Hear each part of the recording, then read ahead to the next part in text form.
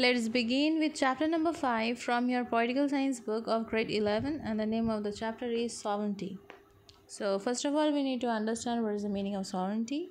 Sovereignty, this term itself means supreme power. Okay, of all the four essential elements of a state, we can say like population, territory, government and sovereignty. These are the four elements which is needed for a country, or you can say for a state. But what is the meaning of the sovereignty? And sovereignty is the most important. Population, territory, government, all these are also important, whereas sovereignty is also one of the distinctive element of state. So sovereignty exclusively belongs to the state only. No other institution enjoys or can enjoy sovereignty in the state. Sovereignty is often described as the soul of the state. So the word sovereignty means supreme power.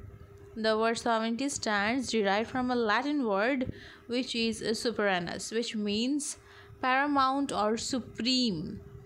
Okay, in a distinctive way, we can just divide this term sovereignty into two aspects. One is internal sovereignty and the other is external sovereignty. So internal sovereignty means when a country is totally free to take its internal decisions, that is the domestic decisions, and that is getting applied all over the territory of the state upon its own people. Those are called as the internal sovereignty.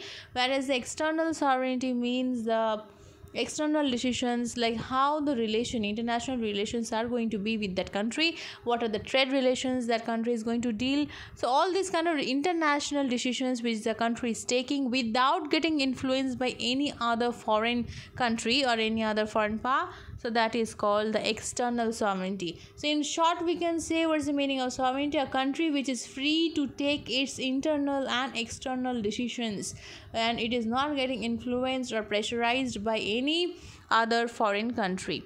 That is called a sovereign state. So India is a sovereign state after independence, we can say that.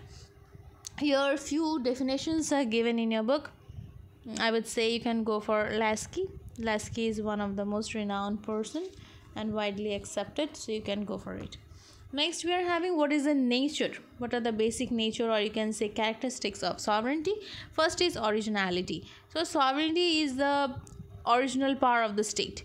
It is neither delegated means somebody is not giving the state some power which for a time being. No, the state is having its original power, that is called the sovereign power, and it is neither delegated by any association to the state, nor the state derives it from any other sources. It is the original power of the state, and it is self-created, self-made and self-possessed. So next, number 2 is prominency. So sovereignty is a permanent element of state. So long as state exists, sovereignty also exists, and so long as sovereignty exists, the state also exists. Once the sovereignty of a state is gone, that means that you can say that state will not exist, that will come under some other foreign country. Number 3 is absoluteness. All persons and places within the territory of the state are under the full and supreme power, that is sovereignty of the state. It is the absolute and unlimited power of the state. It is also, or you can say it is always free from all type of internal and external limitations. Next is exclusiveness. Sovereignty is an exclusive and supreme power of the state. It exclusively belongs only to the state. State can exercise sovereignty. In every state there is one sovereignty, or you can say only one sovereign power is exercising the entire power of the state. Next is comprehensiveness. Sovereignty of a state is all inclusive of all comprehensive supreme power of the state. State exercises sovereignty over all people, their groups are, and over all parts of its territory. And there is no area of authority which is or can be outside the control of the state.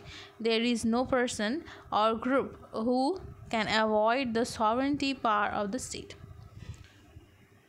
Next is inalienable. Inalienable means which is not separable. Okay, state cannot be separated from its sovereignty, or you can say the state and the sovereign power cannot get separated from each other. It cannot leave the sovereignty either in full or in part. Next, we are having imperceptibility. What is the meaning of that? Sovereignty permanently belongs to the state. Even when the state does not exercise it, sovereignty continues to live. So sovereignty cannot be seen, and yet it continues to live, and we can find the dominance of, you can say, the sovereignty, but we cannot see it. No authority can show what is which part is sovereign. But as the country is free from the external interference, and they can take their own decision, we can say that the country is sovereign. Hopefully you understood till this much. Thank you.